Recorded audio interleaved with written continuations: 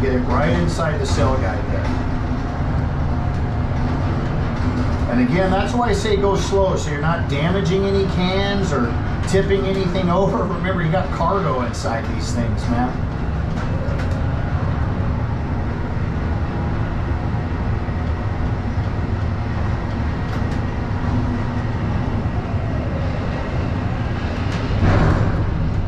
Good one. Got a good boss. He's right here on top of it, making sure everything's looking perfect.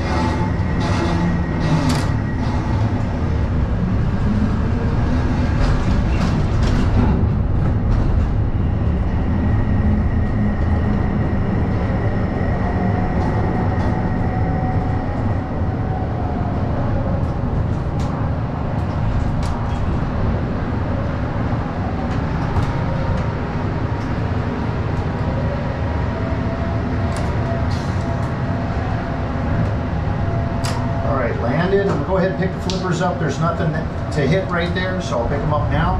It's going to go 1 inch short, and then we're going to move over and start doing some twin 20s. This is a slower part of the operation. Okay, after that, the next set we're going to twin out. Okay, everything's going to be twin. No cones on the first 2 sets. No cone on the first 2 sets, simple one.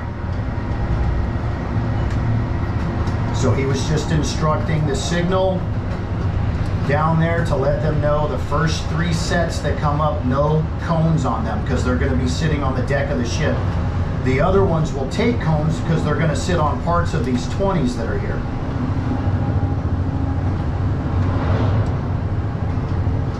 And once we get to the twins, we'll start kicking butt a little bit, and then once we get to the 40s, it'll be even faster. It's crazy because the 20-foot loads will weigh as much as a 40-foot container. It's insane. Pick it up a little bit more than you go.